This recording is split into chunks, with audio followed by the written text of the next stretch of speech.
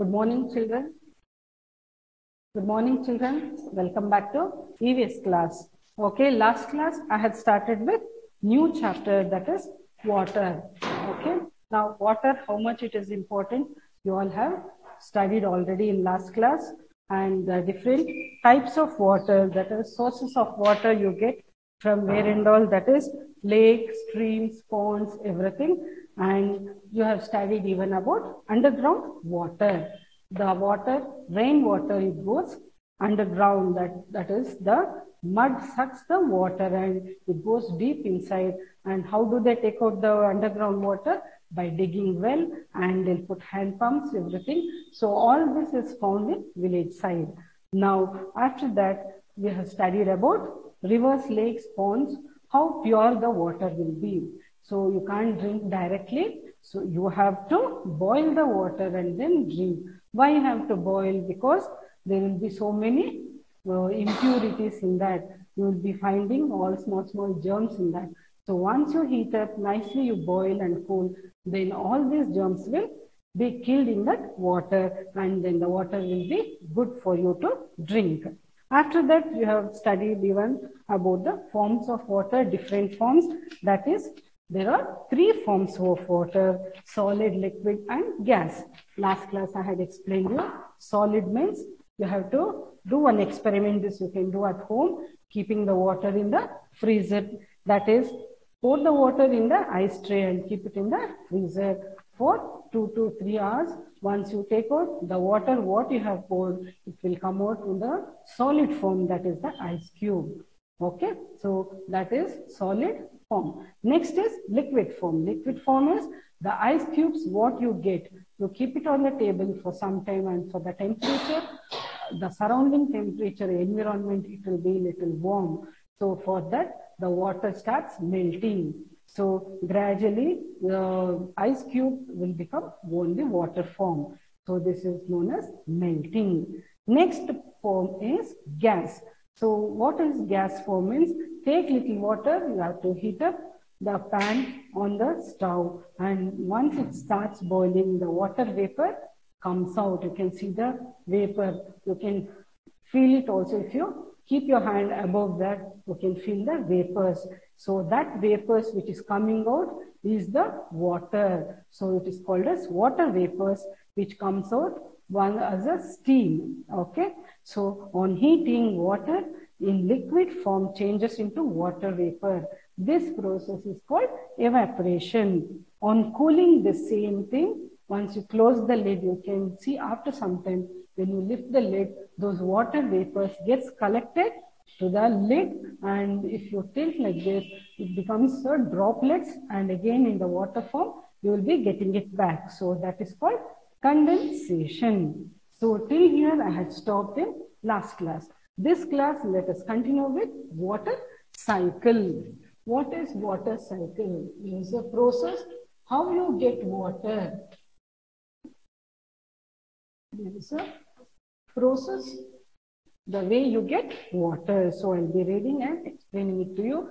There is a picture also I will draw, so you will be able to understand more easily. The sun heats the water in ponds, rivers, and lakes. Okay, you might have noticed in village side, everywhere, or out of station, when you go, you'll be seeing rivers, lakes, oceans, everything. So what will happen? The sun, it will be so hot. It will heat up all this water when you touch. Sometimes it will be hot, warm. So it heats up all these waters. Okay. This water changes into water vapor. On heating continuously, the sun rays will be falling on that, and it will be getting heated up, and it will go in the form of vapor. As you saw last this thing, gas, how you got the water vapors once you heat up, same way now the sun is heating up this water and it is changing into vapors. You can't notice that, but the vapor form, it will be going up. This water vapor rises in the air, rises because it is very light, it goes in the air. Rises means it goes in the air. It cools and forms small water droplets. So it will get cooled, and small water droplets will be formed. These water droplets forms clouds. These small water droplets is the one which you see in the sky in the form of clouds. Okay. Inside the clouds, the small drops of water join and form big drops. So inside the cloud, so cloud will be like this. So inside this, small droplets will join and it becomes big. Okay. So the big drops, these big drops become so heavy. Again, what will happen? This water, small droplets join, it becomes big. So again, it becomes big, becoming big. It becomes heavy. It can't stand there. Okay, that clouds cannot hold them. Big drops, you can't hold. Then these water drops fall as rain. Okay. So rain is what? The big droplets which will be in the cloud. Due to the heavy thing, it starts falling down. That falling down water is called the rain. So again, what will happen? That rain, it will come down, it will fill the river, lakes, everything. The sun will heat up, and again it goes in the vapor form. It forms up, it goes in the air, and on the above in the cloud, it starts forming droplets, and those droplets will become bigger drops, and again it becomes heavy, and again it comes back down as in the form of rain. So this process, it goes on in a circle way. So this is called water cycle. Water will be evaporated, it will be going up. Again, it comes down in the form of rain, will be getting water again. So this process goes on. For this, we call it as water cycle. Now, rainwater then fills up ponds, lakes, and rivers. Again, water gets heated up by the sun and forms clouds. These clouds bring us rain. Okay, these clouds bring us rain. That droplets, what will it will become heavy? Again, it starts falling down in the form of rain. This cycle of water, what I told you, this routine, it goes round and round. So we call it a cycle. This cycle of water forming water vapor, clouds, then falling as rain and filling up ponds, rivers and lakes is called water cycle. Okay, children, understood what I told? Now the sun will heat up the water changes to water vapor, it goes to the air, in the air it gets mixed up, it goes and it becomes small droplets in the clouds, and those small droplets will become bigger droplets and becomes heavy, and again it comes down. Because of the heaviness, again it falls down in the form of rain. So this process will be going on, and this is called as water cycle. Now I'll draw this picture on the board so that it will be easy for you to understand.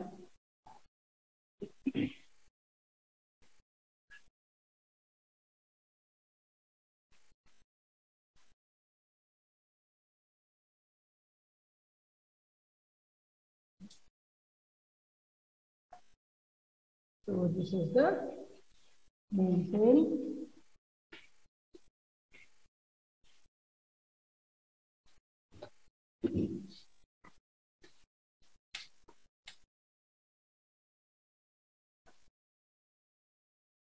You can see the sun here.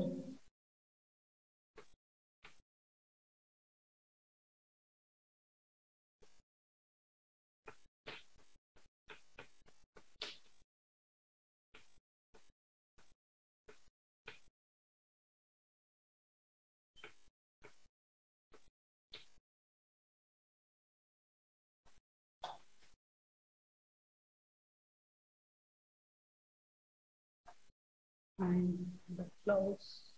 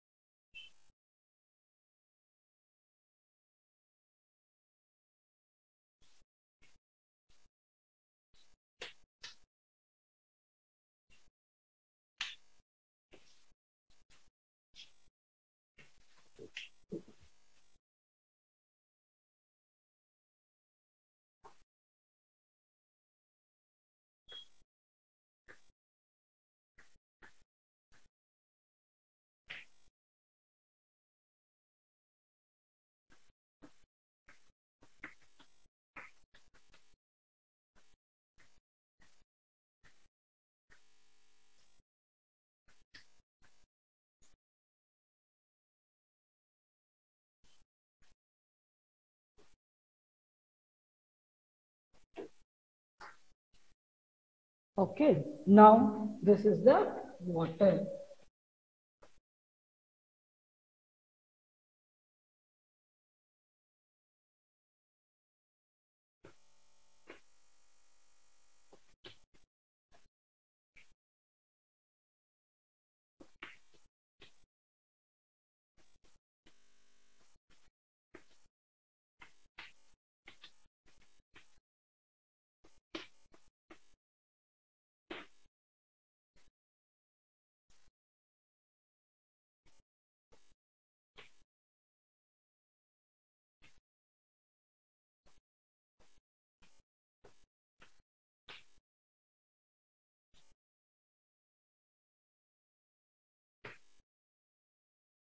Now, this is the sun, as you know. So the sun heats up the water here.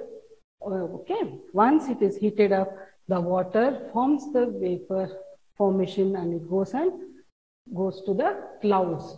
In the clouds, there will be small droplets. These small droplets will become big, like this, big droplets. And what will happen? It will move and dash each other like this. And again, it comes back to down as a rain. You can see I've written rain. It will come and collect here. Again, this process will go on. Sun will heat up. It forms to water vapor, water droplets.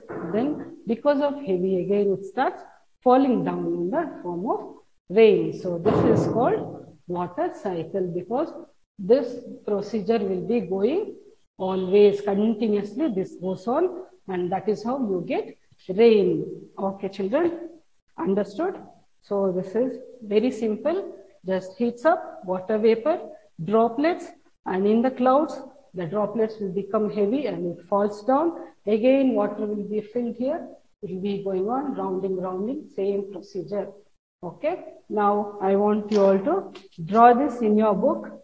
It's very easy. You can draw, label this, and bring it to next class. Okay.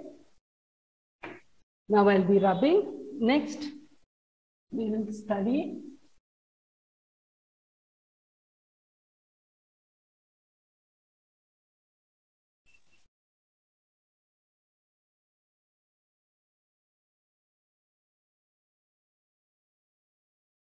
so after this water cycle, next for all what and all will be using water, how it will be. So we'll study next.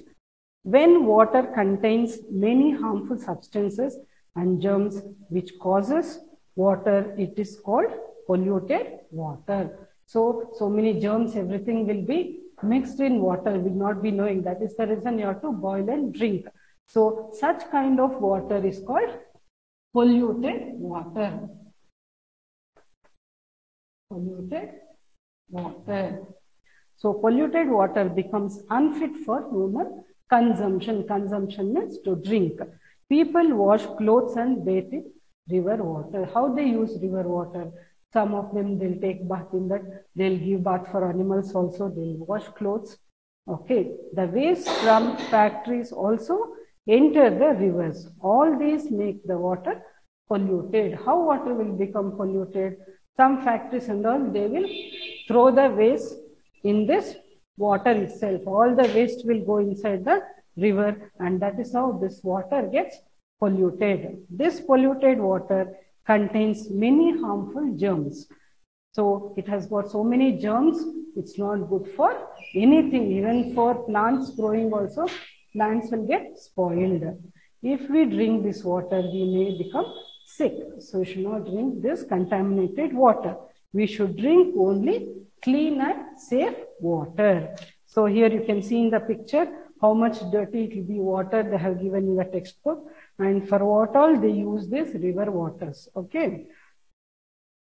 Water is very precious. As I told you, it's very important also, very precious also. You should not waste water. You should save the water. Therefore, we should not waste water. We should use it wisely. Means you should use it in a proper way. We should close the tap when not in use.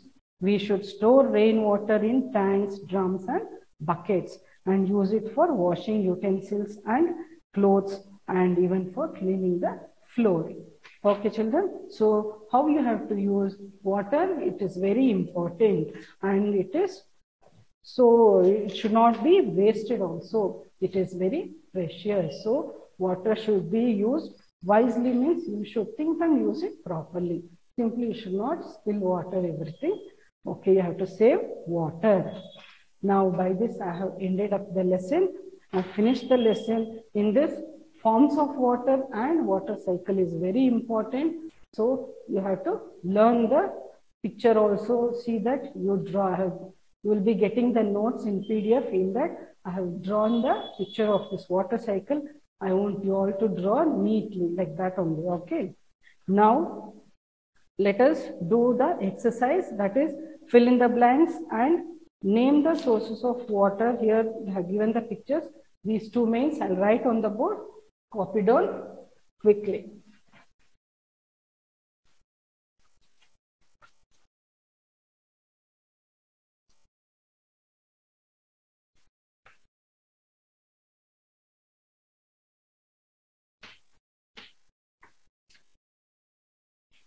So first name, fill in the blanks. First one, all living beings need dash. All living beings need water. Second one, dash is the main source of water. Which is the main source of water? Rain. Once rain comes only down, the ponds, lakes and all will get filled up. The water that goes deep into the ground is called underground water. Underground water or groundwater also you can write. Fourth one, the most common way to clean water is, how do you drink water? You have to boil. So, boiling. Next, fifth one, the solid form of water is dash. I have told you three forms in that. First one, solid form. How do you get solid form? By freezing ice cubes. You will make ice cubes, no? Sixth one, the changing of water into water vapor on heating is called evaporation. Evaporation or A-P-I-O-N.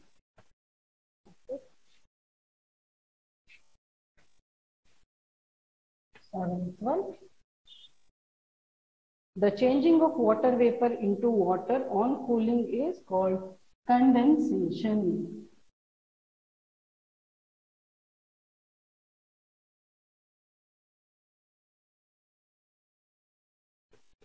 Condensation.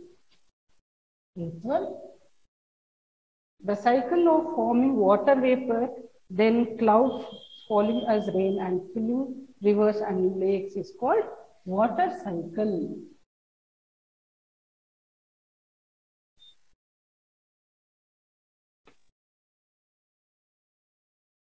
Water cycle. Ninth one, water containing disease causing germs is called polluted water.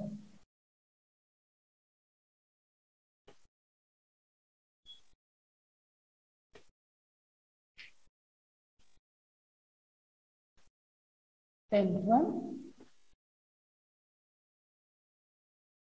dash, dash and dash are the three forms of water: solid, liquid and gas.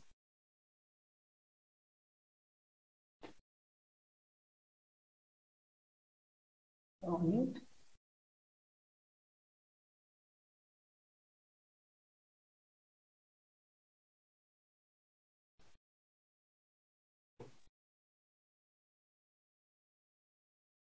Liquid and gas.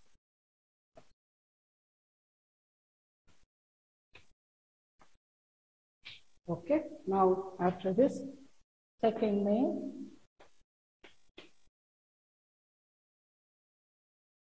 choose.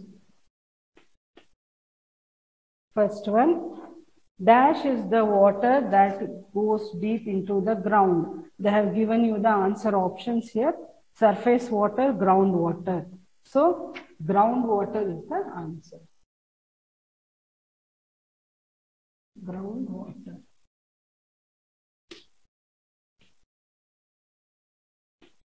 Second one, the most common way to clean water is dash.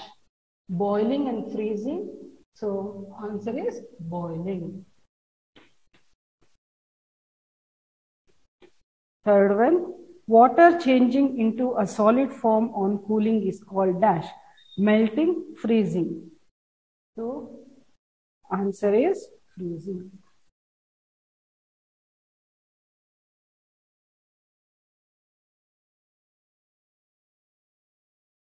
Fourth one, the changing of liquid form of water into water vapor on heating is called evaporation. Evaporation. Once you heat the water, you can see the water vapors going up. So this is called evaporation. If we drink polluted water, we get dash. Get sick.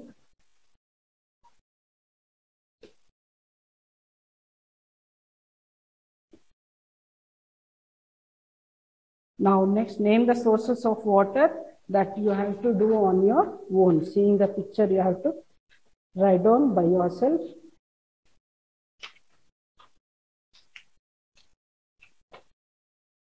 So today's homework is, I'll write down here. You have got lesson number. Down and write. Question answers. 1, 2, and 3 from lesson A. Homework.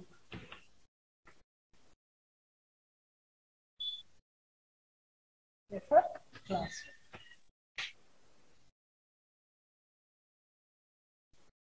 Okay, children. So that is your homework. You have to write the homework and submit in next class. That is on Friday. You have to do submission for correction. Okay. By this, I have finished this chapter. Next class, I'll see you with new chapter. Okay. Thank you.